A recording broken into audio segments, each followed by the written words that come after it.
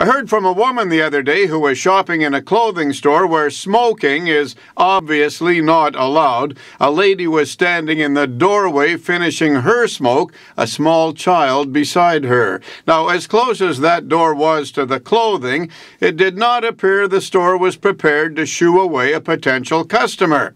My caller was just leaving as the smoker dropped her butt in the doorway and stamped it out and took the child and came into the store. The caller looked down at the cigarette and said, "Is that really necessary?" And the woman looked at her and said, "Mind your own business."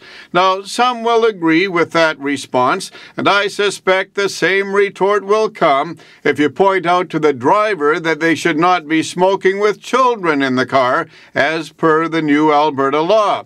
The new rule is supposed to be there to protect children, just like the distracted driving law is to protect all of us. Now, the problem with well-meaning laws is often enforcement. I mean, who's going to arrest those who smoke in the car with children? The same people who should arrest distracted drivers when all of us see them using cell phones all the way around us?